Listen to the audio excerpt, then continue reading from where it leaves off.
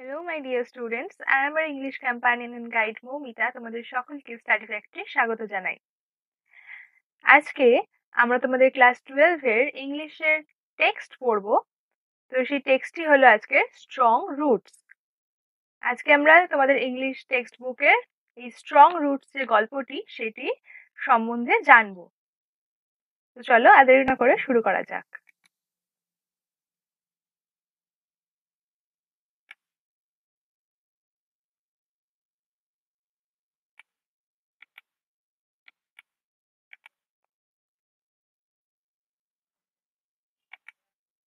Hello, my dear students. I am your English companion and guide Moumita তোমাদের সকলকে study ফ্যাক্টে স্বাগত জানাই। Hope you all are doing well. তোমরা সবাই সুস্থ আছো, ভালো আছো এবং পড়াশোনায় আছো। তো চলো আর দেরি না করে শুরু করা যাক আজকের আমাদের ভিডিওটি। আজকের ভিডিওটির বিষয় হচ্ছে তোমাদের ক্লাস ইংলিশের টেক্সট বুক থেকে একটি প্রোজ, সেটার নাম হচ্ছে স্ট্রং রুটস।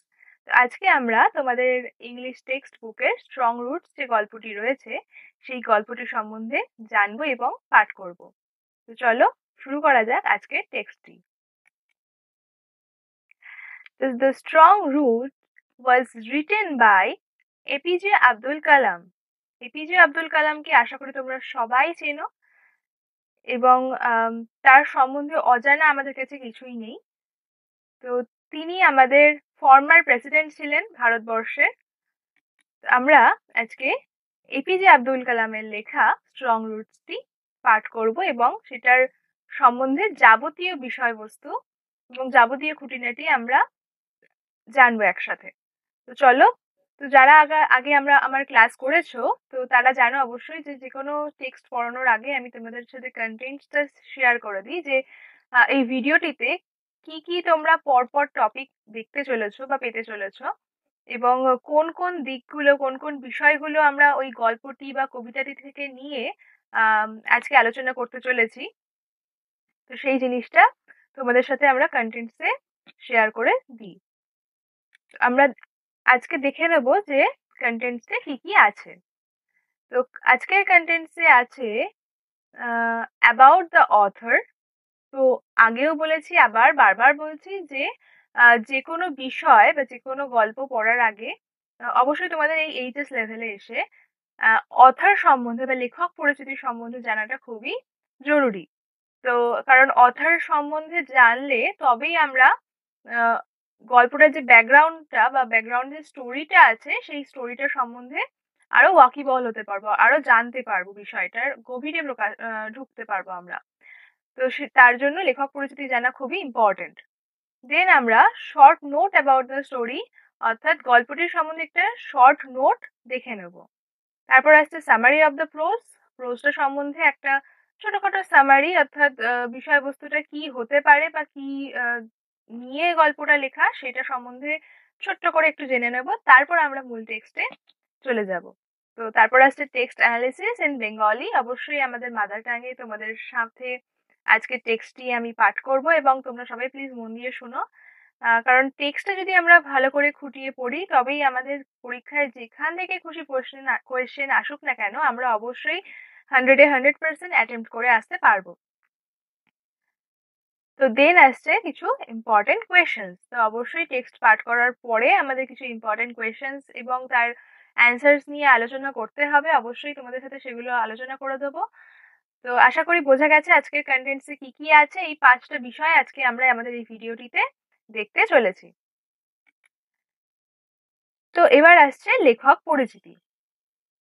আমরা আগেই বললাম যে strong root is written by APJ Abdul Kalam. He was our former president of India. তো এই যে এপিজে আব্দুল কালাম, তার ফুল নেম, তার পুরো নামটা হলো আবুল পাকির জেনুলাবুদ্দিন আব্দুল কালাম। মানে তার এই যে এই পুরো নামটাও তোমাদের কোয়েশ্চেনে কিন্তু আসতে পারে যে হোয়াট ইজ এপিজেস ফুল নেম। ঠিক আছে, তো পুরো নামটা তোমরা অবশ্যই মনে রেখো যে এপিজের মানে হচ্ছে আবুল পাকির জেনুল আবেদ্দিন আব্দুল কালাম। তো তিনি জন্মগ্রহণ করেছিলেন 1931 সালে এবং তিনি বেঁচে ছিলেন 2015 সাল অব্দি। তো তার জীবনের লাইফ স্প্যান এইটুকুই। He was one of the pioneers of aerospace engineering in India. তিনি ছিলেন একজন পথপ্রদর্শক। পাইনিয়ার মানে আমরা জানি পথপ্রদর্শক of aerospace engineering in India. ভারতবর্ষে যে মহাকাশের যে গবেষণা বা মহাকাশ সম্বন্ধীয় যে গবেষণা, তার যে ইঞ্জিনিয়ারিং এর বিষয়বস্তু, সেগুলোর একজন পথপ্রদর্শক হিসেবে পথপ্রদর্শক ছিলেন APJ Abdul Kalam. For a major part of his life, he worked as a scientist in Indian space programs. ভারতবর্ষের যে মহাকাশ কার্যসূচিগুলো হতো বা প্রোগ্রামস গুলো হতো, সেগুলোর একটা পার্ট ছিলেন তিনি, একজন সায়েন্টিস্ট হিসেবে, একজন বিজ্ঞানী হিসেবে, এবং প্রচুর ভালো ভালো কাজ করেছেন। এই যে for a major part of his life, তার সারা জীবন জুড়ে একটা একটা বড় অংশই ছিল এই ভারতবর্ষের এই মহাকাশ গবেষণাগুলোর উপরে কাজ করা অ্যাজ আ সায়েন্টিস্ট, একজন বিজ্ঞানী হিসেবে। সাম অফ হিজ ফেমাস ওয়ার্কস আর, তিনি কিন্তু এর পাশাপাশি বইও লিখতেন। তিনি সত্যিই একজন স্বনামধন্য, একজন খ্যাতনামা একজন মানুষ ছিলেন। এবং তার যে লেখনীগুলো আমরা পড়েছি, অবশ্যই তোমরাও চেষ্টা করো বই কালেক্ট করে, তার যে লেখার বইগুলো রয়েছে এই বুকসগুলো কালেক্ট করে পড়ার, এবং তার থেকে অনেক অনেক কিছু বিষয় জানা যায়, অনেক ডিপলি তাকে চেনা যাবে, এবং আমাদের মানসিক বিকাশ হতেও এবং আমাদের অনেক দৃষ্টিভঙ্গি চেঞ্জ করতেও তার এই বুকসগুলো অনেক অনেক দিক থেকে হেল্প করে। তো তার কিছু বিখ্যাত কাজের মধ্যে হলো India 2020, Ignite Minds, Wings of Fire, and this book is a epic book. এই বইটা সত্যি অত্যন্ত একটা মাহাত্ম্য রাখে তার জীবনে, এবং অবশ্যই আমাদের জীবনেও। তোমরা অবশ্যই উইংস অফ ফায়ার যদি পারো তো প্লিজ স্টল থেকে কিনে, কি যেখান থেকে হোক, অনলাইন স্টোর থেকে হোক, কিনে তোমরা উইংস অফ ফায়ারটা চেষ্টা করো অন্তত পড়ার। হি was the president of India. আগেই বললাম তিনি আমাদের প্রেসিডেন্ট ছিলেন ভারতবর্ষের 2002 থেকে 2007 সাল পর্যন্ত। এই আমাদের ছিল শর্ট অ্যান্ড ছোট্ট একটা নোট এপিজে আব্দুল কালাম সম্বন্ধে। এই নোটটা অবশ্যই তোমরা খুব ভালোভাবে দেখে রেখো। যেটুকু জিনিস এখানে তার সম্বন্ধে দেওয়া রয়েছে, এর বাইরেও অগাধ জিনিস আছে। এটা জাস্ট একটা ড্রপ আমরা পড়ালাম, তোমরাও দেখতে পেলে। তো প্লিজ বাকিটা যদি তোমাদের জানার ইচ্ছে হয়, তো জানার ইচ্ছে হয় বলছি কি, তোমাদের জানা উচিত, তো তোমরা বাইরে থেকে কি গুগল করে, উইকিপিডিয়া থেকে প্লিজ দেখে নিও। আর এইটুকু আমাদের আজকে টেক্সটের জন্য দরকার। তো এইটুকু দেখে নিলাম আমরা। এরপর যাবো আমরা গল্পটার একটা শর্ট নোটে।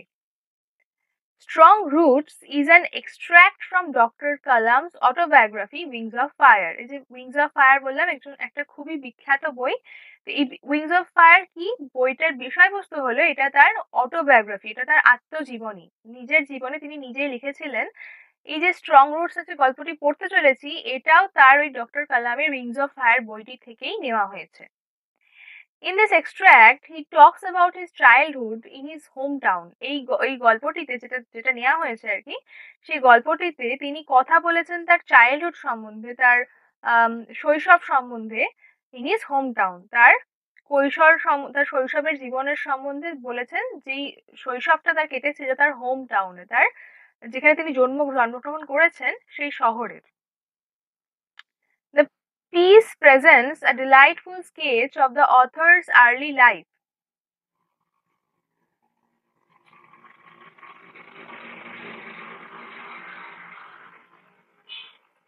Sorry, একটু সাউন্ড প্রবলেম আছে।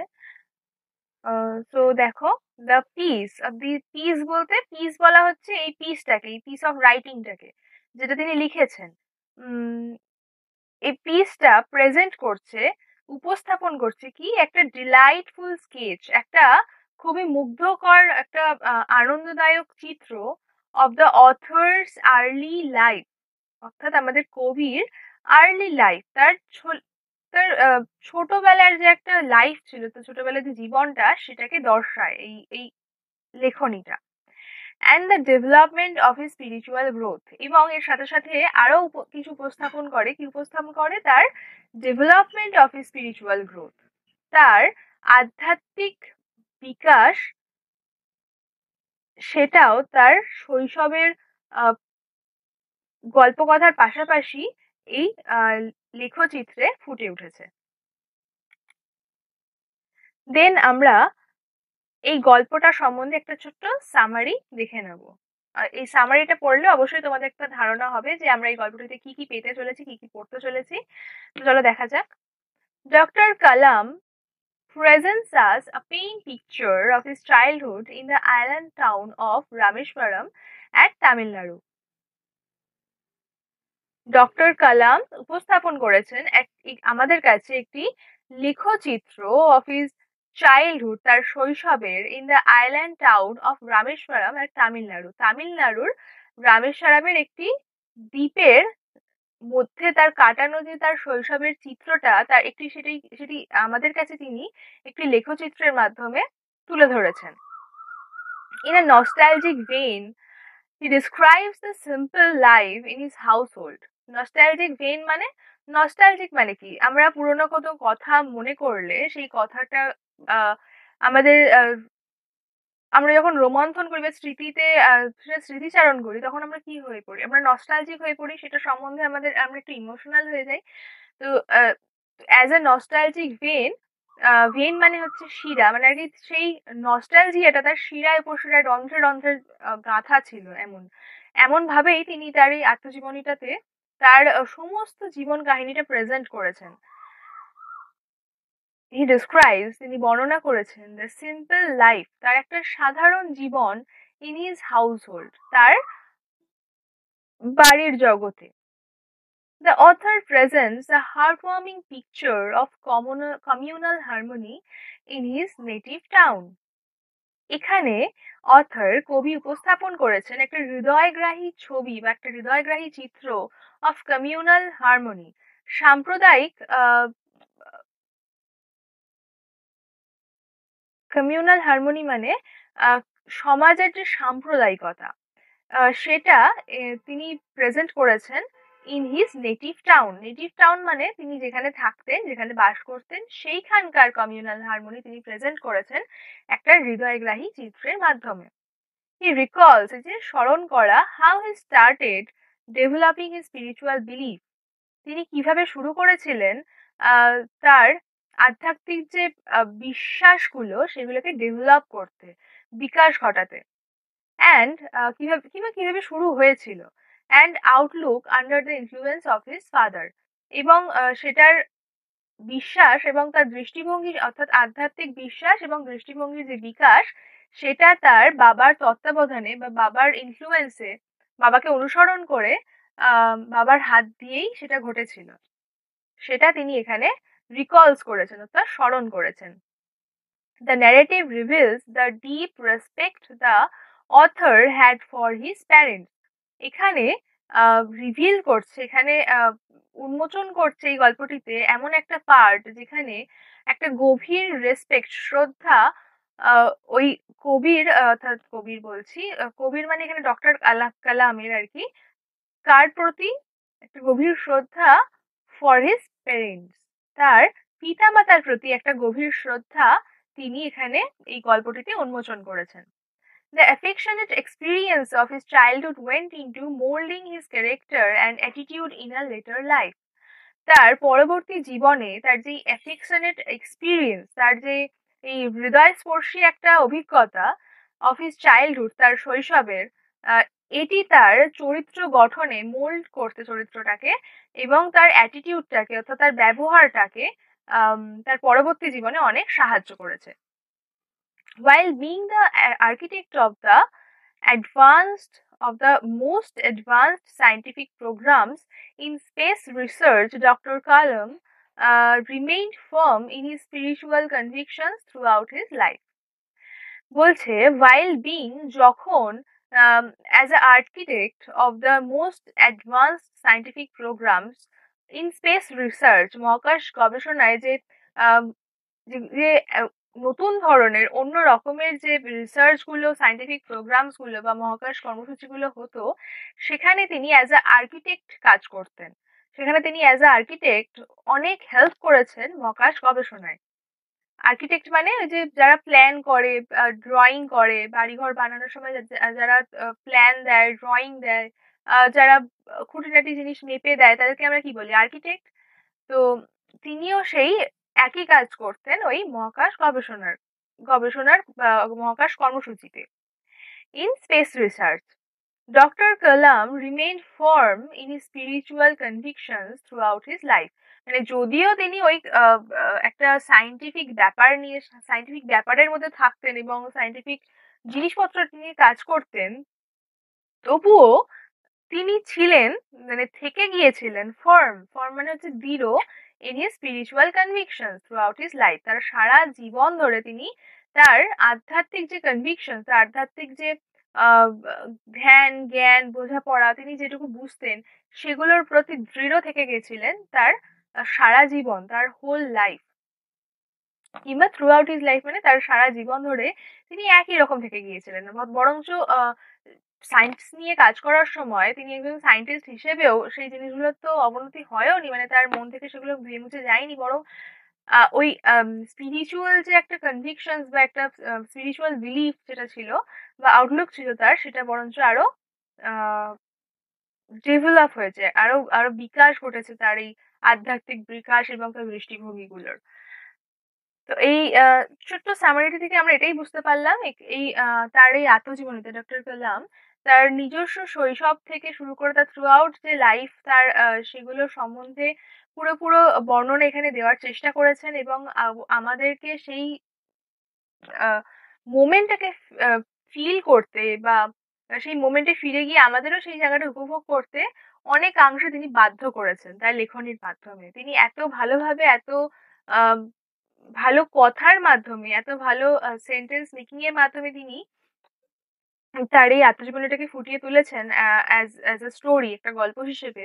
আম, এটা সত্যিই অনবদ্য এবং আমাদেরও পড়ে এটা খুবই ভালো লাগে। তো চলো এবার যাওয়া যাক আমাদের মূল গল্পটি পাঠ করার দিকে।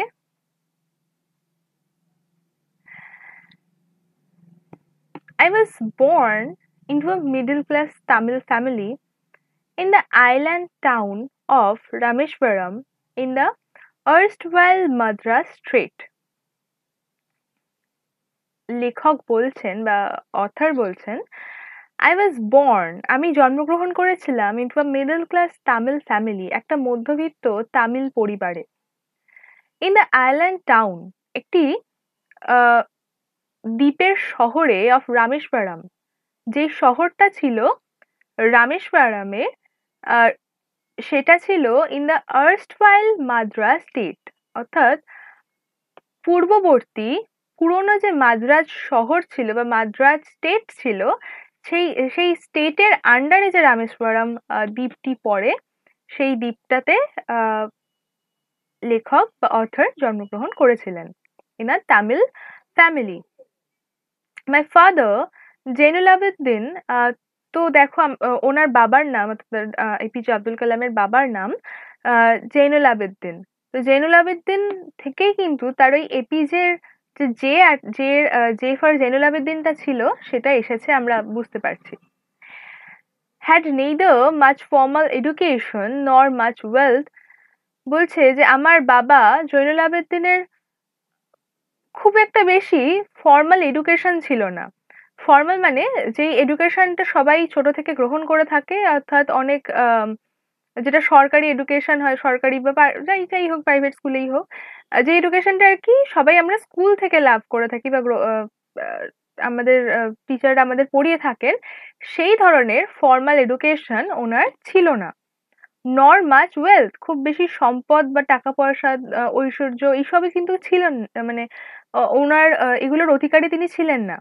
বাট ডিসপাইট দিস, এগুলো ছাড়াও এগুলোর ডিসঅ্যাডভান্টেজেস ছাড়াও, মানে এগুলো তো ডিসঅ্যাডভান্টেজেসই, মানে এগুলো এক এক ধরনের সুবিধা। আমরা যদি ভালোভাবে পড়াশোনা করি, আমাদের যদি ভালো ভালো রকম আমাদের যদি ভালো রকম টাকা পয়সা থাকে, সম্পদ থাকে, তাহলে আমাদের ফিউচার নিয়ে আমাদের টেনশন করতে হয় না, কারণ পড়াশোনা করলে জব অনিবার্য। যদি ভালোভাবে আমরা ভালো অনেক হাই লেভেল অবধি আমরা পড়াশোনা করতে পারি, অবশ্যই পিএইচডি, কিংবা আমরা যদি স্কলার হতে পারি, পোস্ট ডক্টরেট করতে পারি, তো অবশ্যই আমাদের যে কোনো জায়গায় কাজ বাঁধা ধরা। বাট যদি আমরা সেটা না পারি, তো অবশ্যই তোমরাও জানো, আমরাও জানি, আমিও জানি কি হতে পারে যদি আমরা পড়াশোনা না করি।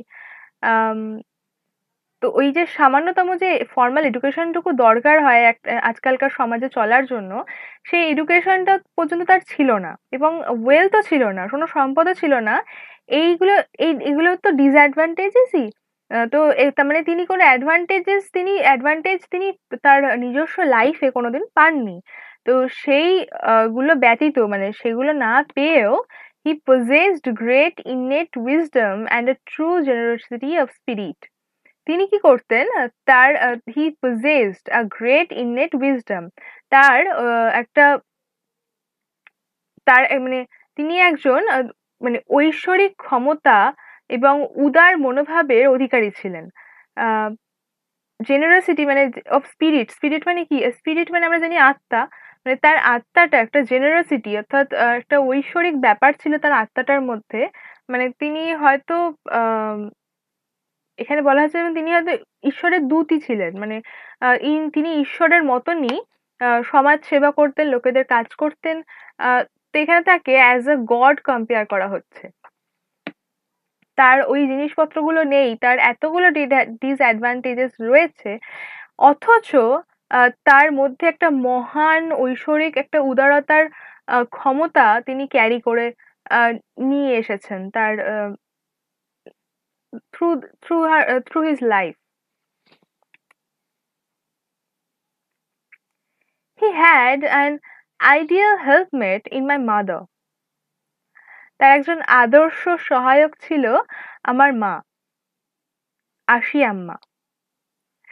আশি আম্মা was APJ Abdul Kalam's mother. I do not recall the exact number of people. আমি ঠিক মনে করতে পারি না এক্স্যাক্ট, অর্থাৎ আহ, ঠিক কতজন মানুষ আর কি she fed every day, মানে তার মা কতজন মানুষকে ঠিক খাওয়াতেন রেগুলার। কি তাদের বাড়িতে বহু লোক ছিল যারা ওই গ্রামের নয়, অথচ বাইরের গ্রামের, তারাও এসে তাদের বাড়িতে পাত পেরে তৃপ্তি ভরে, পেট ভরে খাবার দাবার খেতেন। কিন্তু তিনি বলছেন যে আমি রিকল করতে পারছি না, আমি ঠিক স্মরণ করতে পারছি না ঠিক কতজন এসে আমাদের বাড়িতে খেত, বাট বা আমার মা খাওয়াতো। But I am quite certain that far more outsiders ate with us than all members of our town, of our own family put together. বলছে কিন্তু I am quite certain, আমি খুব নিশ্চিত, that far more outsiders, অনেক বেশি বাইরের লোক খেত with us, আমাদের সঙ্গে, than all the members of our own family put together. মানে আমাদের পরিবারে যতজন লোক ছিল তাদের থেকে বেশি বাইরের লোক আমাদের সাথে রোজ একসাথে বসে পাত পেরে খাওয়া দাওয়া করতো। এখানে আমরা তো জানি এপিজে আব্দুল কালাম ওয়াজ তিনি নিজে একজন খুব জেনারেস পার্সন ছিলেন। তিনি একজন অত্যন্ত বড় মনের মানুষ ছিলেন, সবাইকে প্রচুর হেল্প করতেন। কারণ তিনি নিজে একটা মধ্যবিত্ত তামিল ফ্যামিলি থেকে বিলং করতেন। এবং এটার পাশাপাশি এটাও দেখতে পাচ্ছি যে তার যে এইসব গুড মানে গুড উইল, তার যে একটা সদিচ্ছা, সেই লোকের হেল্প করার, মানুষজনদের আর্তদের সাহায্য করার, তাদের পাশে দাঁড়ানোর, সেগুলো কিন্তু তার মধ্যে ডেভেলপ হয়েছে through his father and his mother. তার মা এবং তার বাবার সূত্রেই। তার বাবা এবং মায়ের যে জেনারসিটি ছিল, তাদের যে উদার মানসিকতা ছিল, সেগুলোর থ্রুই কিন্তু এপিজে আব্দুল কালামের মধ্যেও সেই সেই সেম জিনিসটা ডেভেলপ হয়েছে।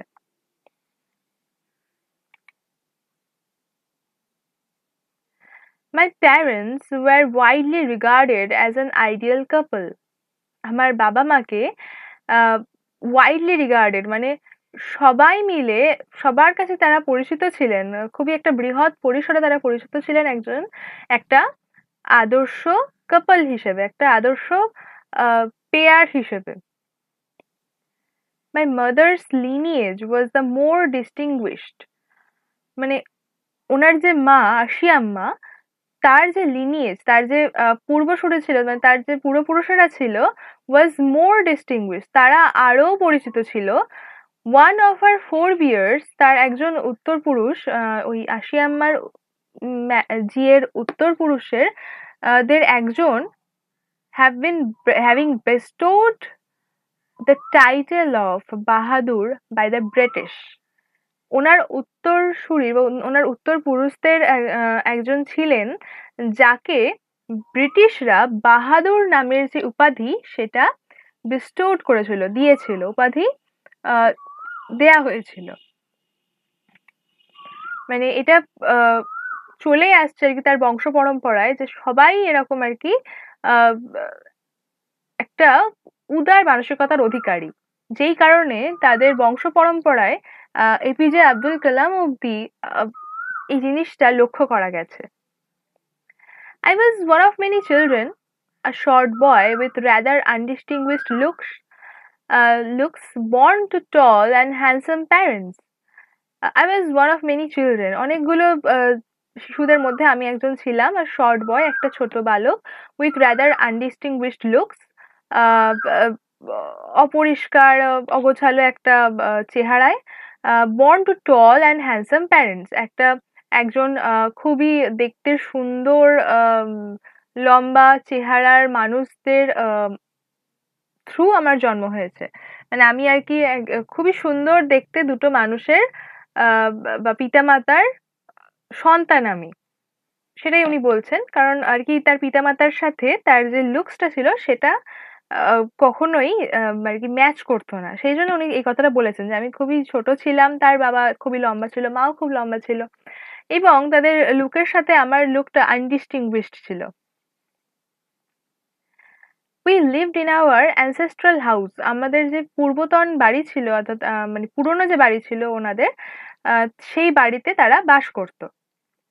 অ্যানসেস্ট্রাল মানে আর কি তার ঠাকুরদারা যেই বাড়িটা বানিয়ে গেছে, which was built in the middle of 19th century, যেটা 19 শতকের মাঝামাঝি তৈরি হয়েছে। It was a fairly large পাক্কা হাউস, এটা একটা বৃহৎ বড় পাকা বাড়ি, মেড অফ লাইমস্টোন, চুনাপাথর এবং ব্রিক, অর্থাৎ ইট এবং চুনাপাথর দিয়ে তৈরি ছিল। On the mosque street in Rameswaram, রামেশ্বরমের যে মস্ক, অর্থাৎ মসজিদের যে স্ট্রিট ছিল, রাস্তা, সেটার ওপরে তৈরি হয়েছিল। My austere father used to avoid all essential comforts and luxuries.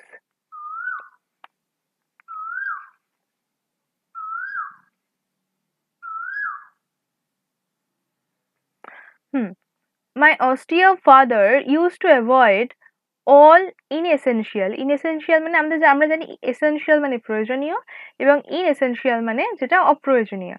কমফর্টস মানে আমরা যেগুলোর প্রতি, যেগুলোতে খুব কমফোর্টেবল থাকি, যেই জিনিসগুলোর নিয়ে, এখনকার দিনে যেমন phone, washing machine, laptop, wifi, এই জিনিসগুলো কি হয় আমাদের কমফর্ট দেয়। এই জিনিসগুলো না থাকলে মনে হয় না যে কেমন একটা শূন্যতার সৃষ্টি হলো।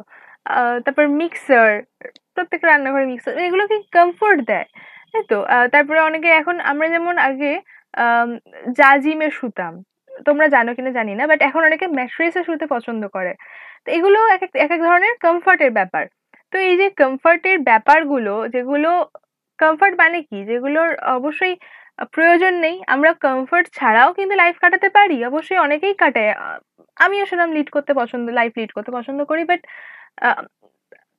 আমার ফ্যামিলির বাইরেও অনেক লোক আছে যারা কমফোর্টেবলি থাকতে পছন্দ করে, তারা ওই সুখ স্বাচ্ছন্দ্যটাকে উপভোগ করে। তো সেই জিনিসটার উল্টো ছিলেন এপিজে আব্দুল কালামের ফাদার। তিনি একজন মাই অস্টিয়ার ফাদার, এখানে যেহেতু বিনয়ী ফাদার বলা হয়েছে, মানে তার বাবা ছিলেন খুবই বিনয়ী, মানে লোকেদের বিলিয়ে দিতে বা তাদের দারিদ্রতা দেখে তিনি চুপ থাকতে পারতেন, লোকেদের তার সমস্ত জিনিস বিলিয়ে দিত, খাবার দাবার, পোশাক আশাক, যাবতীয় যা ওষুধপত্র, তাদের সমস্ত ভালো মন্দ তিনি নিজের করে নিতেন। তাই তিনি অ্যাভয়েড করতেন, এড়িয়ে চলতেন অল ইনএসেনশিয়াল, সব অপ্রয়োজনীয় কমফর্ট অ্যান্ড লাক্সারিজ। লাক্সারি মানেও তাই, কমফর্ট মানেও তাই যে তিনি নিজে যেটুকুর মধ্যে আছে সেটুকুতে থাকতে তিনি স্বাচ্ছন্দ্য বোধ করতেন, এবং এক্সট্রা যে বিলাসবহুল ব্যবস্থা সেগুলো তিনি অ্যাভয়েড করতেন। However, all necessities, সব প্রয়োজনীয়তা were provided for in terms of food, medicine or clothing.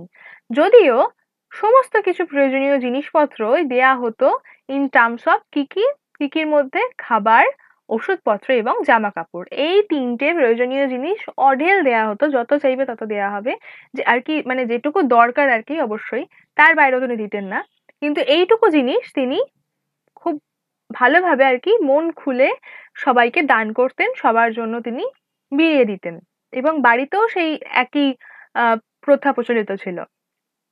In fact, I would say mine was a very secure childhood, materially and emotionally. In fact, মানে আমি এটা বলতে পারি, I would say mine was, অর্থাৎ আমার ছিল একটা খুবই সিকিওর, একটা খুবই সচেতন, একটা নিরাপদ চাইল্ডহুড, শৈশব, মেটেরিয়ালি জিনিস বস্তুগতভাবে এবং ইমোশনালি মানসিক দিক থেকে।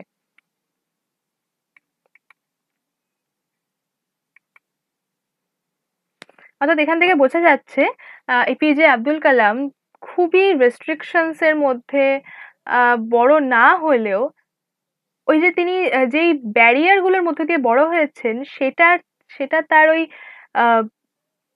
একটা বিনয়ী যে চরিত্র সেটা গঠনে খুব ভালোভাবে হেল্প করেছিল, এবং এটা অবশ্যই তার বাবা এবং মায়ের যৌথ প্রচেষ্টায়, প্রচেষ্টা ঠিক বলবো না, কারণ তার বাবা মা নিজেই অতটা ভালো বিনয়ী ভদ্র ছিলেন, অতটা জেনারেস ছিলেন, যেই কারণে তাদের প্রভাবে তাদের সন্তানও ঠিক সেমনই, বরঞ্চ বলা যায় তার থেকে বেশি, অনেক বেশি বিনয়ী এবং ভদ্র এবং খুব জেনারেস পার্সন তৈরি হয়েছিলেন। I normally ate with my mother. আমি সাধারণত আমার মায়ের সাথে খেতাম sitting on the floor of the kitchen, রান্নাঘরের মেঝেতে বসে। She would place a banana leaf before me. সে একটা কলা পাতা আমার সামনে পেতে দিত, on which she then ladled rice. সে হাতা করে ভাত দিত, and aromatic sambar, সুগন্ধি সাম্বার দিত। তোমরা বুঝতেই পারছো, যেহেতু তামিল ফ্যামিলিতে জন্ম, তো অবশ্যই সাউথ ইন্ডিয়ান খাবারে তারা খেত। সাউথ ইন্ডিয়ায় ইডলি, সাম্বার, ধোসা, কোকোনাট চাটনি, এগুলোই ফেমাস, এগুলোই তারা রেগুলার দিনে খায়। পোহা, পোঙ্গল, এই সব জিনিসপত্র, উপমা, সরি পোঙ্গল নয়, পোঙ্গল ওদের একটা ফেস্টিভ্যাল। তো যাই হোক, এইসব জিনিসগুলো তারা খেতে পছন্দ করতো, তো সেটার একটা ছাপ আমরা তার লেখার মধ্যে ফুটিয়ে তুলেছেন উনি, যে এই যে জিনিসগুলো তার মা তাকে কলা পাতার মধ্যে বেড়ে খাওয়াতেন, এবং ওখানে যেহেতু কলার খুব ফেমাস একটা মানে ওখানে কলার বাগান আছে প্রচুর, ওখানে কলা প্রচুর চাষ হয়, ওরা কলা পাতায় খেতেই প্রেফার করে সবাই। আমরা বাঙালিরা এত কলা ভালো, মানে কলা পাতায় খেতে পছন্দ করি, যে কোনো পিকনিক, যে কোনো অনুষ্ঠান হলেই আমরা কলা পাতা নিয়ে হাজির হয়ে যাই, যে না কলা পাতায় খাবো। অবশ্যই এটা একটা মানে হেলথেরও খুব ভালো এফেক্ট ক্রিয়েট করে, এবং অবশ্যই এটা একটা হাইজেনিক ব্যাপার। তো তিনি আর কি, তার মা তার মধ্যে ল্যাডেল রাইস, হাতা করে ভাত, এবং অ্যারোমেটিক সুগন্ধি sambar, variety of sharp homemade pickle. এখানে কিন্তু শার্প মানে ধারালো বা তীক্ষ্ণ নয়, মানে আর কি পিকেল অর্থাৎ আচারের টেস্টটা এতটা শার্প ছিল, মানে জাস্ট বাইট করবে কি একটা, জাস্ট জিভ দিয়ে টাচ করলে ঠিক টেস্ট বাডস গুলোতে গিয়ে আঘাত করবে আর কি, টাক করে লাগবে। সে হয় না ফুচকা দেখলে জিভে জল চলে আসে, তো সেই রকম একটা শার্প স্মেলস, একটা শার্প টেস্ট থাকতো জিনিসটার মধ্যে, ওই পিকেলটার মধ্যে।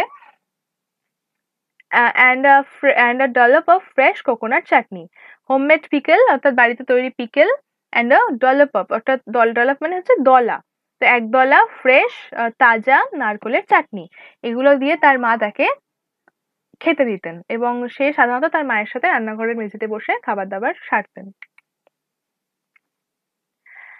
The Shiva temple which made Rameshwaram so famous to pilgrims, একটি শিব মন্দির যেটা রামেশ্বরমকে তীর্থযাত্রীদের কাছে খুব বিখ্যাত করে দিয়েছিল। About a 10-minute walk from our house, আমাদের বাড়ি থেকে 10 মিনিটের দূরত্বেই ছিল। আওয়ার লোকালিটি ওয়াজ প্রিডমিনেন্টলি মুসলিম, সাধারণত আমাদের লোকালিটি, আমাদের এলাকাটা ছিল বেশিরভাগটাই Muslim family. But there were quite a lot of Hindu families two, কিন্তু সেখানে খুব একটা অল্প অল্প বিস্তর হিন্দু ফ্যামিলিরও বাস ছিল, হিন্দু পরিবারেরও বসবাস ছিল। Living amicably with their Muslim neighbours, খুবই আনন্দের সাথে বসবাস করতো তাদের মুসলিম প্রতিবেশীদের সাথে। There was a very old mosque in our locality, আমাদের লোকালিটিতে এলাকায় একটা খুব পুরনো মসজিদ ছিল।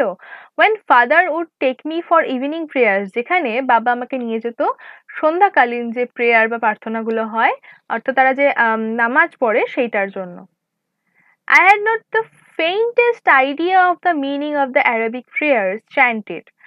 আমার খুবই অল্প বিস্তর খুবই সামান্য ক্ষীণ একটা আইডিয়া ছিল বা ধারণা ছিল অফ দ্য মিনিং, মানে কিসের, মানে অফ দ্য অ্যারাবিক প্রেয়ার্স চ্যান্টেড, তারা যে আরবীয় ভাষায় প্রার্থনাটা চ্যান্ট করতো বা মন্ত্র উচ্চারণ করতো, মন্ত্র তো হবে না, প্রার্থনাটা উচ্চারণ করতো, সেটা সম্বন্ধে তার খুবই সামান্য অল্প বিস্তর ধারণা ছিল।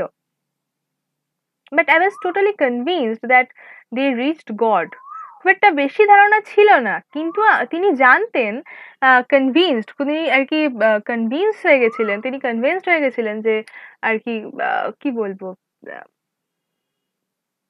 তিনি বুঝে গিয়েছিলেন আর কি যে দ্যাট দে রিচড গড, ওই যে তারা প্রার্থনাটা করে, তারা অ্যারাবিক প্রেয়ারটা চ্যান্ট করে, সেটার মাধ্যমে তারা ডিরেক্টলি গডের সাথে কানেক্ট হয়ে যায়, মানে গডের সাথে তারা কথোপকথন করতে পারে বা গডকে তার মনের কথাটা পৌঁছে দিতে পারে।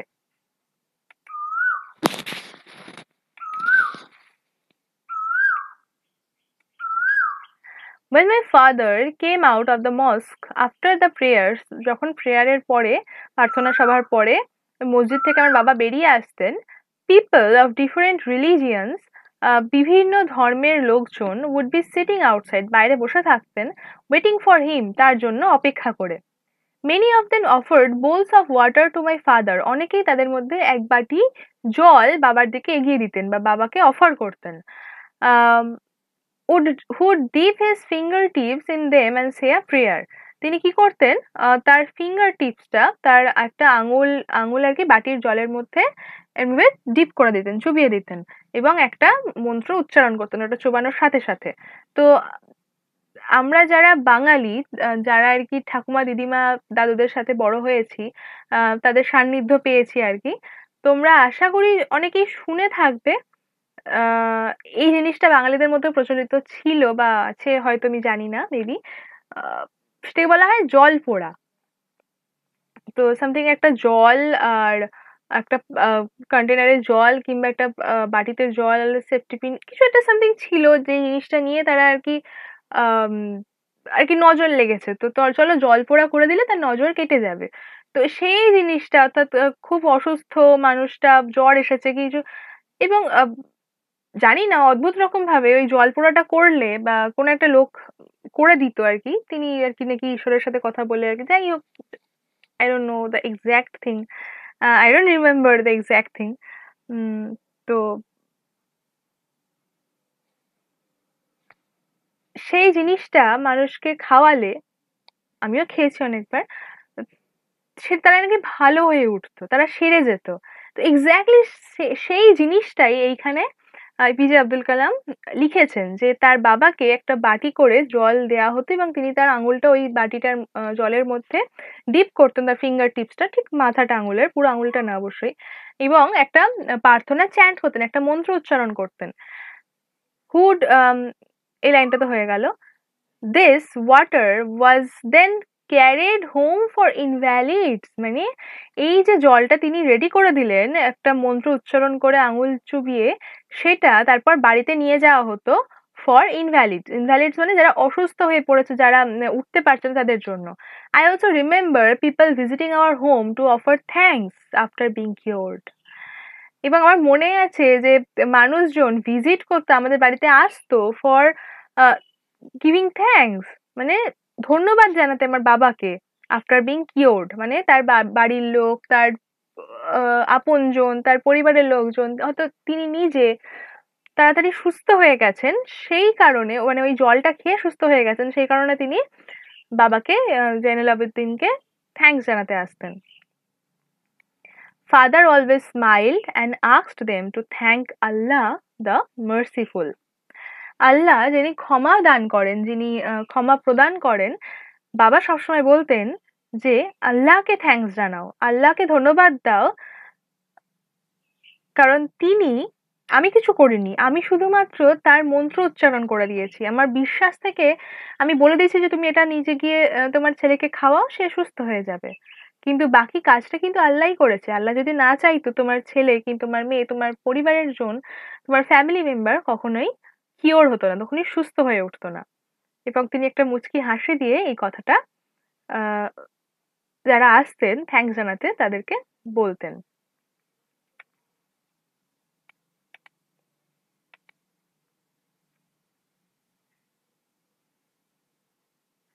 The high priest of Rameshwaram temple, Pakshi Lakshmana Shastri, was a very close friend of my father's. প্রধান পুরোহিত অফ ওই রামেশ্বরম যে শিব মন্দিরটা ছিল সেইটার টেম্পলের পক্ষী লক্ষ্মণা শাস্ত্রী, তার নাম হচ্ছে পক্ষী লক্ষ্মণা শাস্ত্রী, ওয়াজ আ ভেরি ক্লোজ ফ্রেন্ড, একটা খুবই কাছের বন্ধু ছিল অফ মাই ফাদার, আমার বাবার। One of the most vivid memories of my early childhood is of the two men, each in traditional attire, discussing spiritual matters.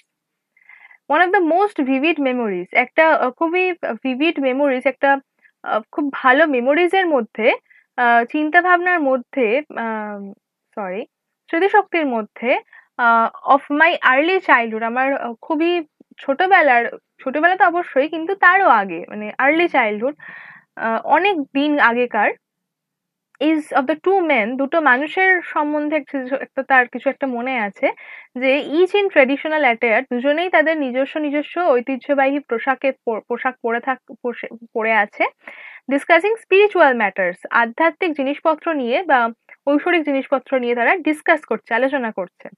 When I was old enough to ask questions, যখন আমি old মানে আমার যখন ঠিকমতো বয়স হয়ে গেল যে জিজ্ঞেস করার মতো কিছু প্রশ্ন, মানে আমার মনে কোনো কৌতূহল এসেছে সেটা জিজ্ঞাসা করার মতো যখন আমার বয়স তৈরি হলো, I asked my father, আমি আমার বাবাকে জিজ্ঞাসা করেছিলাম about the relevance of প্রেয়ারের তাৎপর্য বা প্রাসঙ্গিকতা সম্বন্ধে আমি আমার বাবাকে জিজ্ঞাসা করেছিলাম। My father told me, আমার বাবা আমাকে বলেছিলেন, there is nothing mysterious about prayer. সেখানে প্রেয়ার সম্বন্ধে বা প্রার্থনা সম্বন্ধে কোনো রহস্যই নেই। Rather, prayer made possible a communion of the spirit between people, যেটা বরঞ্চ প্রেয়ার মেড পসিবল কমিউনিয়ন, একটা যথাসাধ্য একটা কমিউনিয়ন বা একটা বন্ধন ক্রিয়েট করে বিটুইন স্পিরিট, আত্মার মধ্যে, মানুষজনের আত্মার মধ্যে। একটা প্রেয়ার, প্রার্থনা একটা মানুষ থেকে অপর মানুষের মধ্যে একটা আত্মার বন্ধন ক্রিয়েট করে, খুবই পিসফুলি, খুবই শান্তিপূর্ণভাবে।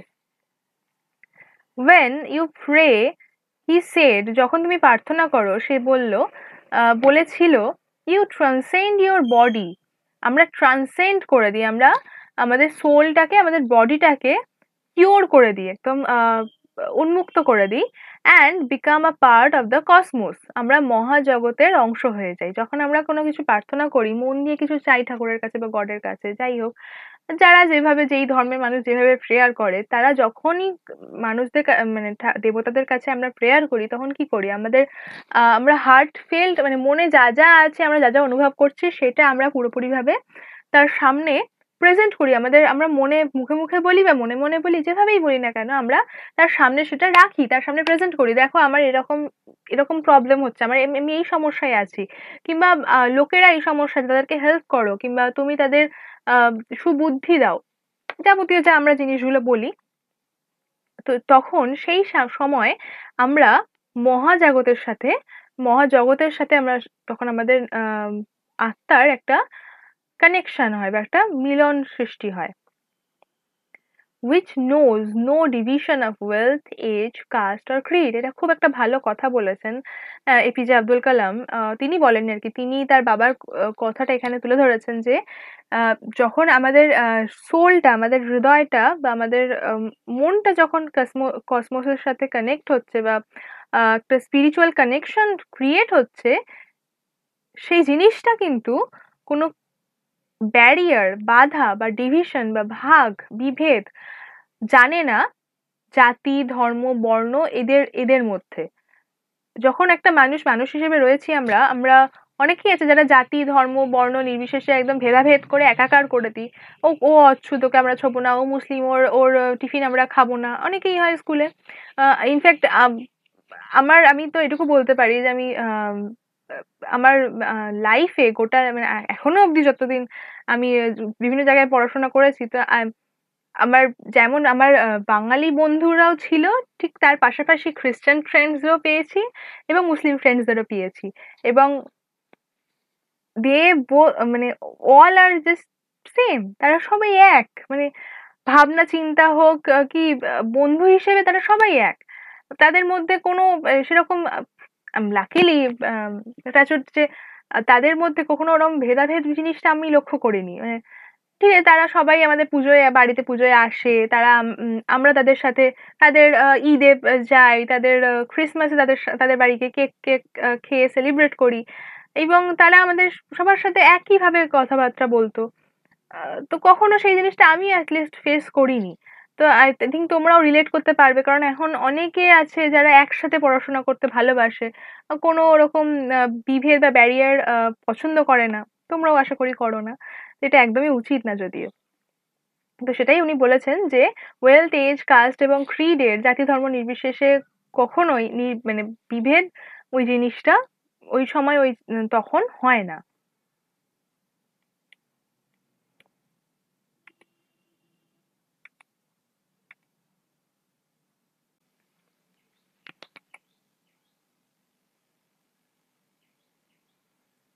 My father could convey complex spiritual concepts in very simple, down to earth Tamil।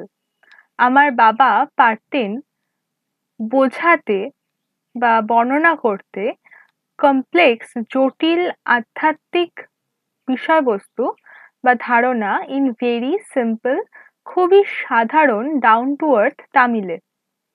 অর্থাৎ তামিল ভাষার একেবারে তামিল ভাষায় তিনি একেবারে সোজা সাপটা ভাবে ওই আধ্যাত্মিক যে ধারণাগুলো তার জ্ঞাত ছিল, সেগুলো তিনি তার ছেলের কাছে কনভে করতেন।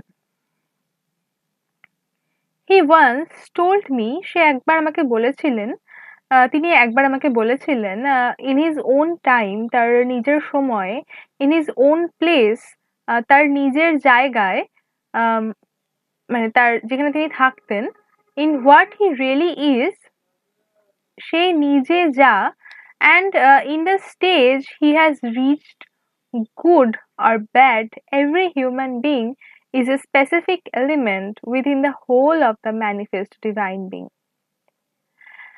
এখানে বলতে চেয়েছে তিনি যে এই যে তার যে একটা আধ্যাত্মিক জ্ঞান ছিল, সেটার থ্রু তিনি বলেছেন যে ইন হিজ ওন টাইম, একটা মানুষ তার নিজের সময়, ইন হিজ ওন প্লেস, নিজের জায়গায়, in what he really is, অর্থাৎ সে নিজে যা, মানে আমি নিজে যেটা, and in the stage he has reached, good R bad, every human being, এবং তিনি ওই অবস্থায় তিনি ভালো অথবা মন্দ যেটাই হোক না কেন, মানে যেই পর্যায়ে পৌঁছক না কেন, এভরি হিউম্যান বিং, প্রত্যেকটা মানুষই আলাদা আলাদা এলিমেন্ট বা আলাদা আলাদা বিষয়বস্তু দিয়ে তৈরি within the whole of the manifest divine being. সারা বিশ্বের সমগ্র যে আহ, বৈশিষ্ট্য আছে, মানে সমগ্র বিশ্ব যে সমস্ত জিনিস দিয়ে তৈরি, ভালো মন্দ খারাপ, আহ হিংসা, দ্বন্দ্ব, দ্বিধা, আবার কোথাও আছে মুগ্ধতা, আহ অসামান্য ভালো লাগা। তো সেই যে জিনিসগুলো, সেই যে ইমোশনস গুলো দিয়ে আমাদের ওয়ার্ল্ড বা পৃথিবী তৈরি, সেই ডিভাইন বিং গুলো কিছু কিছু মানুষের মধ্যে বা সব মানুষের মধ্যে, যে এখানে বলছে every human being is specific, আলাদা হয়। সব মানুষের মধ্যে সব জিনিস থাকে না। অর্থাৎ কেউ যদি খারাপ হয় তার মানে কিন্তু সে পুরোটাই খারাপ না, তার হয়তো কোনো একটা স্পেসিফিক জিনিসের ওপর তারও দুর্বলতা আছে বা সেটার প্রতিও তার ভালোবাসা আছে, সে কিন্তু পুরোটাই খারাপ মানুষ নয়। আবার কেউ যদি পুরোটা খারাপ হয় তারও কিন্তু কিছু কোনো জিনিসের ওপর তার গিল্ট ফিলিং আসে, বা তার কোনো দ্বিধাবোধ বা দ্বন্দ্ববোধ, কিংবা কোনো জিনিসের ওপর তার হিংসা, লোভ, এইগুলো চলেই আসে। So why be afraid of difficulties, sufferings and problems? তাই তিনি বলেছেন, so কেন কেন আমরা অ্যাফ্রেড হব, আমরা কেন ভয় পাবো অফ ডিফিকাল্টিস, সমস্যাদের থেকে, মানে সমস্যা বা বাধাদের থেকে, সাফারিংস, যে আমরা কষ্ট ভোগ করি সেই জিনিসগুলো, এবং প্রবলেমস এবং সমস্যা, অর্থাৎ সমস্যা, বাধা, কষ্ট ভোগ, আহ বিষণ্ণতা, এইসব জিনিসগুলো থেকে কেন ভয় পাবো? When troubles come, try to understand the relevance of your sufferings. যখন troubles আসে, অর্থাৎ সমস্যা আসে, try to understand, বোঝার চেষ্টা করো, the relevance of your sufferings, তোমার যে কষ্টটা কেন ভোগ করছো, বা কি কারণে তোমার এতটা কষ্ট মনে হচ্ছে, এতটা তোমার মনক্ষুণ্ণ হচ্ছে, সেই কারণটার পাশাপাশি সেই কারণের তাৎপর্য বা প্রাসঙ্গিকতাটাও বোঝার চেষ্টা করো। Adversity always present opportunities for introspection. মানে বলছে যে প্রতিকূলতা সর্বদাই আত্মদর্শনের সুযোগ করে দেয় বা পথ খুলে দেয়। অপরচুনিটিস মানে আমরা জানি আমাদের সুযোগ, বা হ্যাঁ, সুযোগই বলা যেতে পারে অপরচুনিটিসকে। তাহলে তিনি বলতে চাইছেন যে একটা মানুষ যেমনই হোক না কেন, সবকিছুই যখন তার মধ্যে বর্তমান, তাহলে কেন সবসময় সাফারিং, ডিফিকাল্টিস, প্রবলেমস, এগুলোর ওপর আমরা ভীত সন্ত্রস্ত হয়ে থাকবো, কেন ভয় পাবো? এবং যখন ট্রাবলস কাম, যখন সমস্যা আসবে, তাহলে সেটাকে আমরা অ্যাকসেপ্ট করে নিয়ে সেটার রেলিভেন্সটা বোঝার চেষ্টা করবো, যে why this happen, মানে কেন এগুলো ঘটছে, মানে কেন এটা ঘটে থাকে। তো সাফারিংসকে কখনো সাফারিংস হিসেবে নিলে চলবে না। তো সাফারিংস হিসেবে নিলে অবশ্যই আমরা পিছিয়ে পড়বো, কিংবা আমাদের মধ্যে কোনো একটা জিনিসের ল্যাক হবে, এটা ল্যাক থেকে যাবে, যে এই কোনো একটা দৃষ্টিভঙ্গির বিকাশ আমাদের ঘটবে না। তো তাই তিনি বলেছেন, লাস্ট লাইনটা খুবই ইম্পর্টেন্ট, তিনি একটা ভালো কথা বলেছেন, যে প্রতিকূলতা সবসময় আমাদের আত্মদর্শনের সুযোগ করে দেয়।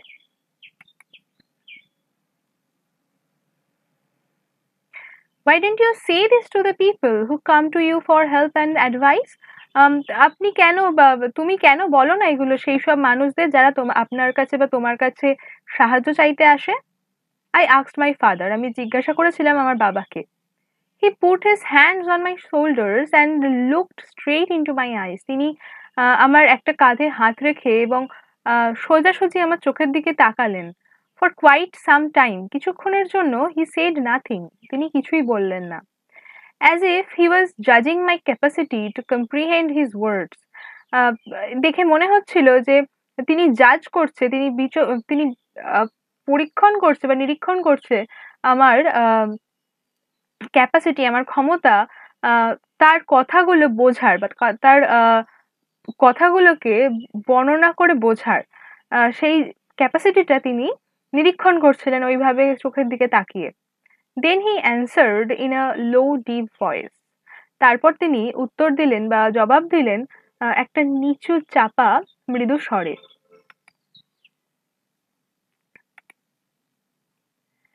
His answer filled me with a strange energy and enthusiasm.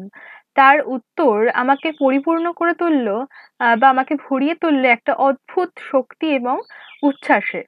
whenever human beings যখন বা যখনই আহ, মানুষ find themselves alone, তাদের নিজেদেরকে একা মনে করে বা একা মনে হয়েছে, as a natural reaction, একটা সাধারণ আহ, বিক্রিয়া হিসেবে, একটা সাধারণ পরিণতি এটা, মানে একটা ন্যাচারাল থিং এটা, যে একটা মানুষ, যে কোনো মানুষ তাদের লাইফের যে কোনো সময়, সেটা খুব ওল্ড এজে হতে পারে কিংবা খুব ইয়াং এজে হতে পারে কিংবা একটা ইনফ্যাক্ট একটা চাইল্ডেরও হতে পারে, তো যে কোনো মানুষেরই লাইফের একটা সময় এসে বা অনেক সময় নিজেদেরকে একা মনে হয়, যে এই সিচুয়েশনটায় আমি কেন একা, আমার পাশে কেউ কেন নেই, কেন আমাকে কেউ সাপোর্ট দিচ্ছে না, কেন আমি আহ, সবার মতো করে একরকম ভাবে হেসে খেলে জীবন কাটাতে পারছি না, কেন আমি এই জায়গাটায় লোনলি বসে আছি, মানে এই জিনিসটা হয়ে থাকে।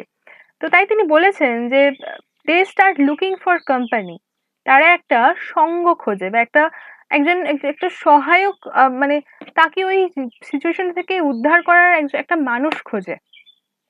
whenever they are in trouble, যখনই তারা সমস্যায় পড়ে, they look for someone to help them, তারা এমন কাউকে লুক ফর, বা তারা এমন কাউকে খোঁজে যে তাদেরকে সাহায্য করবে। whenever they reach an impasse, they look to someone to show them the way out. whenever they reach, যখনই তারা পৌঁছয় an impasse, একটা না পাওয়া কিছু অবস্থা, একটা একটা অচল অবস্থায়, they look to someone, তারা এমন একজনের প্রতীক্ষা করে বা এমন একজনের আকাঙ্ক্ষা করে, to show them the way out, যে কিনা তাদেরকে, অর্থাৎ ওই ট্রাভেলে পড়া মানুষদেরকে ওয়ে আউট বা বেরোনোর পথ দেখিয়ে দেবে।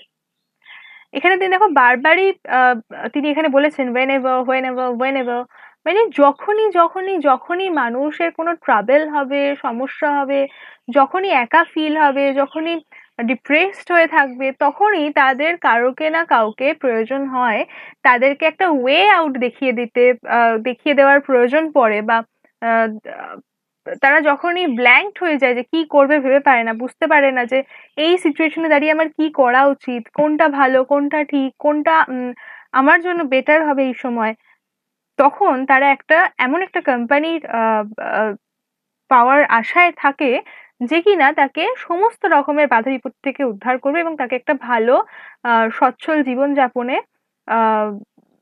এগিয়ে দেবে আর কি। আশা করি তোমরা বুঝতে পেরেছো কি বলার চেষ্টা করলাম আমি। তো এটা সবার, তো তোমরা এখন টিন বয়সে আছো, তোমরা আশা করি সবাই বুঝতে পারবে। তো টিনেজার বয়সে এটা অনেক সময় অনেকের সাথে হয়, আমার সাথেও হয়েছে।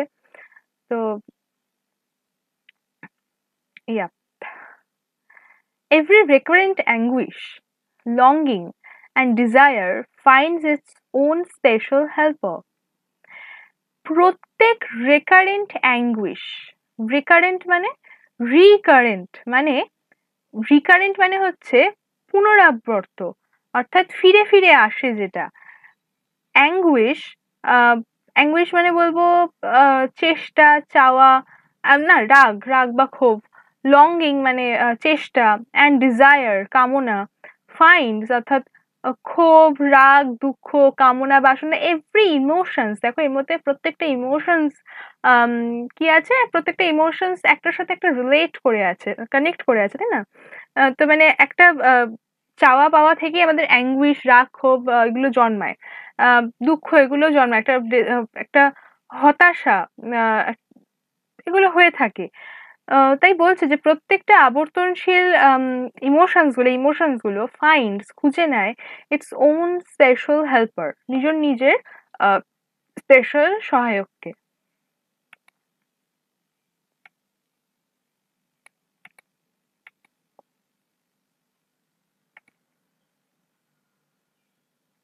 For the people who come to me in distress, যারা হতাশ হয়ে আমার কাছে সাহায্য চাইতে আসে, I am but a go-between in their effort to propitiate demonic forces with prayers and offerings.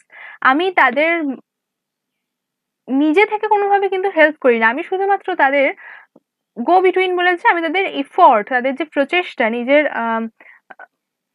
Disaster যেটা তার লাইফে ঘটে গেছে, কিংবা তার লাইফে যে হতাশার মোমেন্টটা বা ডিসপেয়ার নেস তার মধ্যে রয়েছে, সেটা থেকে বেরিয়ে আসার যে প্রচেষ্টাটা ওই মানুষটি, তার মধ্যে উনি প্রবেশ করেন, তার মধ্যে উনি এন্ট্রি নেন, এবং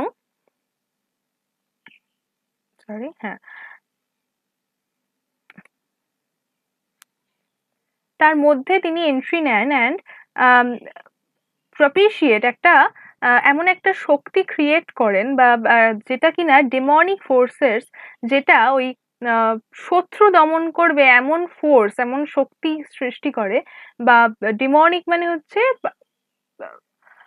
যা কিছু বাজে, যা কিছু খারাপ, ডেভিল ব্যাপার স্যাপার যেগুলো থাকে আর কি, বাজে ডার্ক ব্যাপার স্যাপার যেগুলো, সেগুলোকে প্রেয়ার্স এন্ড অফারিংস, অর্থাৎ প্রার্থনা, নৈবেদ্য, এগুলোর সাহায্যে তিনি একেবারে এন্ড করে দেওয়ার চেষ্টা করেন। This is not a correct approach at all and should never be followed. যদিও এটা খুব একটা ভালো অ্যাপ্রোচ নয়, একটা ভালো পয়েন্ট নয় কোনো মানুষকে হেল্প করার, and should never be followed, এটা কখনোই অনুসরণ করা উচিত না। এই যে অফারিংস, প্রার্থনা এবং কিছুর সাহায্যে কোনো ডেমনিক ফোর্সকে একদম দমিয়ে দেওয়ার,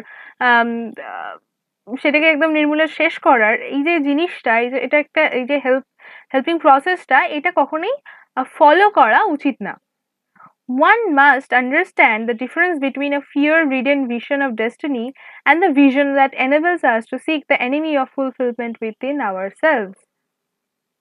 বলছে one must, একজনের উচিত, to understand the difference, সেই পার্থক্যটা বোঝার। কিসের পার্থক্য? between a fear-ridden vision, একটা দৃষ্টিভঙ্গি যেটা কিনা রিডেন করা আছে, তো একটা জর্জরিত রয়েছে ভয়ের সাথে, of destiny, ভাগ্যের যে fear-ridden visionটা, and the vision that enables us to seek the enemy of fulfillment within ourselves, আমাদের নিজেদের মধ্যে নিজেদের পরিপূর্ণতাটা পাওয়ার পথে যেই এনিমিটা বা যেই শত্রুটা বাধা হয়ে বসে আছে, সেই শত্রুটাকে দমন করার জন্য আমাদের যে ভিশনটা বা দৃষ্টিভঙ্গিটা, এবং যে ভয়ের জর্জরিত দৃষ্টিভঙ্গি রয়েছে, সেটার মধ্যে পার্থক্য বোঝার চেষ্টা করতে হবে। অর্থাৎ সেই শত্রুটা থেকে আমি ভয় পাবো না, শত্রুটাকে দমন করার জন্য আমাদের দৃষ্টিভঙ্গিটাকে আমরা বিকাশ ঘটিয়ে শত্রুটাকে একদম সমূলে ধ্বংস করব এবং আমরা এগিয়ে যাব। তো সেই জিনিস দুটোর মধ্যে পার্থক্য বোঝার আমাদের বা যে কোনো মানুষেরই দরকার আছে।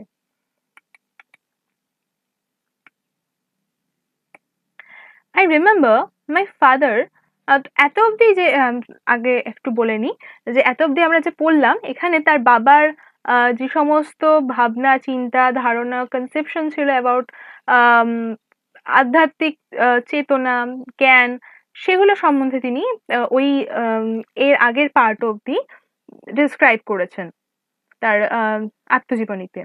এবার তিনি তার আগে অবশ্যই আমরা তার নিজের বাড়ির কথা জেনেছি, কিন্তু এবার তার বাবার শৈশবের কথাটা আমাদের সাথে তিনি শেয়ার করছেন। যে I remember my father starting his day at 4 AM. আমার বাবা ভোর 4টের সময় তার দিন শুরু করতেন by reading the নামাজ পড়ে, before dawn, ভোরের আগে। After the নামাজ, তিনি নামাজ পড়ার পরে, he used to walk down to a small coconut grove. We owned, আমাদের নিজস্ব জমিতে একটা ছোট নারকেলের গ্রোভ ছিল, বা ঝোপ বলা যেতে পারে, ঝাড় ছিল। সেখানে তিনি রোজ যেতে পছন্দ করতেন। about 4 miles for our home, আমাদের বাড়ি থেকে 4 মাইল দূরত্বে অবস্থিত। we would return with about a dozen coconuts tied together thrown over his shoulder. আমরা ফিরে আসতাম এক ডজন নারকেল নিয়ে, টাইড টুগেদার, তার মানে একসাথে বাঁধা, সেগুলো একসাথে সবকটা, এবং থ্রোন ওভার হিজ শোল্ডার, তার কাঁধের ওপর দিয়ে সেগুলো ঝোলানো থাকতো, এবং সেরকম ভাবে আমরা বাড়ি ফিরে আসতাম। And only then would he have his breakfast, এবং তারপরেই সে তার ব্রেকফাস্ট খেত বা সকালের আহার গ্রহণ করতেন। This remained his routine even when he was in his late 60s. এই রুটিনটা বর্তমান ছিল তার 16 দশক অবধি তার এই রুটিনটি বর্তমান ছিল।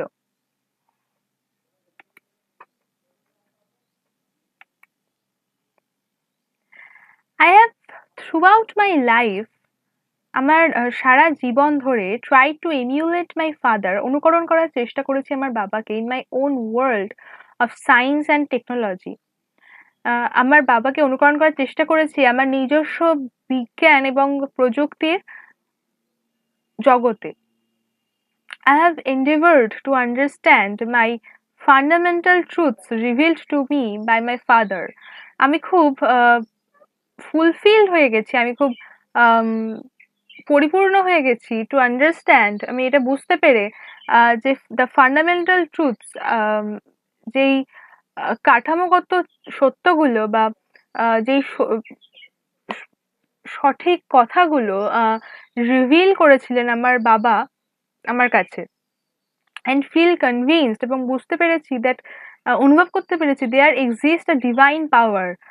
এই সায়েন্স এবং টেকনোলজি ছাড়াও একটা ডিভাইন পাওয়ার, একটা ঐশ্বরিক ক্ষমতা বিচরণ করে বা আছে, that can lift one up from confusion, misery, melancholy and failure and guide one two one's true place.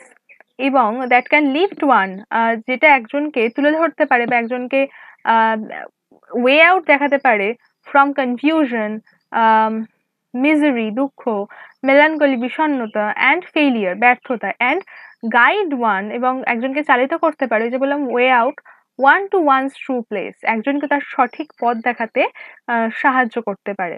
And once an individual severs his emotional and physical bond, এবং ওয়ান্স অ্যান ইন্ডিভিজুয়াল severs, যখন একটা মানুষ তার emotional অর্থাৎ মানসিক এবং শারীরিক যে বন্ধন আছে সেটা থেকে মুক্ত হতে পারে, he is on the road to freedom, happiness and peace of mind. সে তার নিজস্ব জীবনের পথে স্বাধীনতার সাথে, আনন্দের সাথে এবং পিস অফ মাইন্ড, মানসিক শান্তি নিয়ে একমাত্র তখনই চালিত হতে পারে, অর্থাৎ সে তার মুক্তির পথ পেয়ে যায়।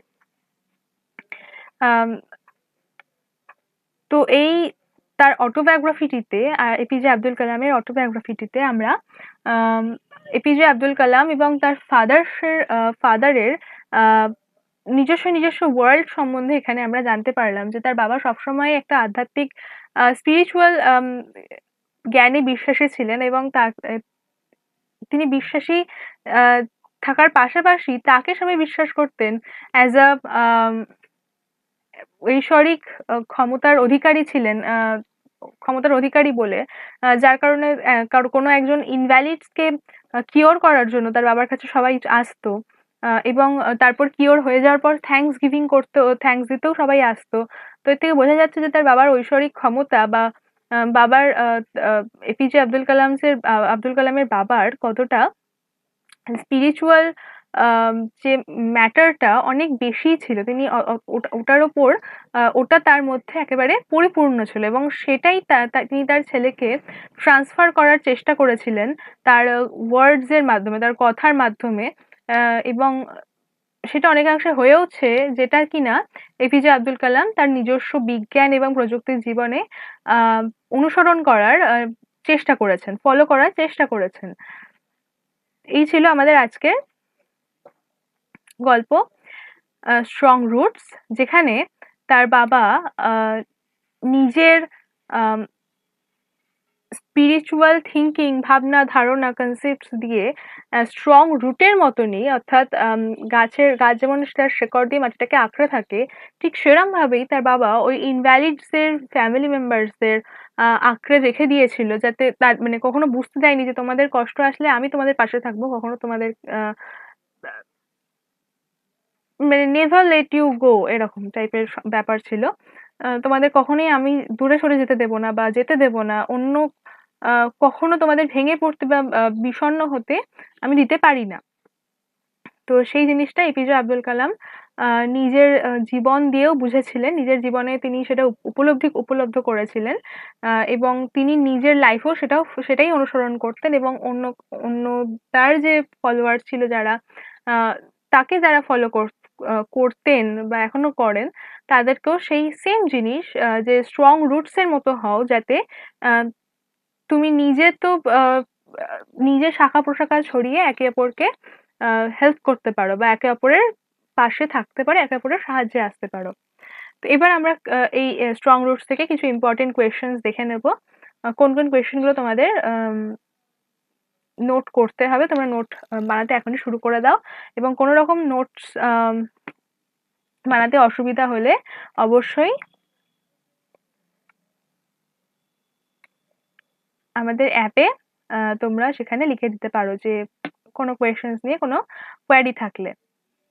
1 number question: What had remained the routine for Abdul Kalam's father even when he was in his late 60s? এখানে হিজ হবে, এটা একটু ভুল হয়ে গেছে, তোমরা ঠিক করে নিও। What does Abdul Kalam say about his emulation of his father? Number 2, our locality was predominantly Muslim. Who is the speaker? সবাই জানি কে বলছে। How does the speaker describe the locality? What picture of communal harmony do you find in this description? এটা একবারে প্রথমের দিকে আছে, চেষ্টা করো তোমরা অ্যান্সারটা লেখার। I normally ate with my mother. Who ate with his mother? What is his mother's name? খুবই সোজা question. Number 4, why don't you say this to the people who come to you? Who says this and to whom? What is referred to by the word this? Why do the people come to the person spoken to? Number 5, what spiritual feeling or divine thought did APJ Abdul Kalam imbibe from his father? How, according to him, can a person achieve freedom, happiness and peace of mind? Or এই কোয়েশ্চেনটাই এরকম ভাবেও আসতে পারে, how did Kalam's father influence Kalam's perception and interpretation of divine power? মানে কিভাবে আর কি তার দৃষ্টিভঙ্গি, দৃষ্টিশক্তির বিকাশ ঘটিয়েছিল, কিভাবে চেঞ্জ করেছিল তার দৃষ্টিভঙ্গি। তো সেই জিনিসটা, তো তোমরা সবাই চেষ্টা করো এই জিনিসটাকে এই কোয়েশ্চেন গুলোকে ফলো করে নোট তৈরি করার। কোনো রকম কোনো অসুবিধা হলে অবশ্যই আমাদের অ্যাপে জানাতে ভুলবে না, আমরা অবশ্যই ঠিক সময় মতো তোমাদের অ্যাপের উত্তর দেওয়ার চেষ্টা করব। তো এই 5 নম্বর কোয়েশ্চেনটা ইনফ্যাক্ট বলতে পারি এই লাস্টের এই কোয়েশ্চেন যেটা আছে এটা খুবই ইম্পর্টেন্ট, তোমরা ভালোভাবে এটা স্টাডি করে নিও। এবং লাস্ট দুটো হলো, this is not a correct approach at all. Who said this? What is that approach referred to here? Why is the approach not correct? Number 7, I have endeavored to understand the fundamental truths revealed to me by my father. Who was the son? Who is the father? What were the fundamental truths? এটাও খুবই important question. তো number 5 এবং number 7 খুব ভালোভাবে তোমরা prepare করো, আশা করি এই দুটো আসতে পারে তোমাদের এক্সামে। তো আজকের মতো এইটুকুই, দেখা হচ্ছে আবার পরের লেসনে। ততদিন তোমরা ভালো থেকো, সুস্থ থেকো, পড়াশোনায় থেকো। Thank you for watching this video. এবং অবশ্যই এই ভিডিওটি তোমরা তোমাদের বন্ধুদের সাথে শেয়ার করে নিও এবং পরবর্তী ভিডিওটি দেখতে অবশ্যই ভুলো না।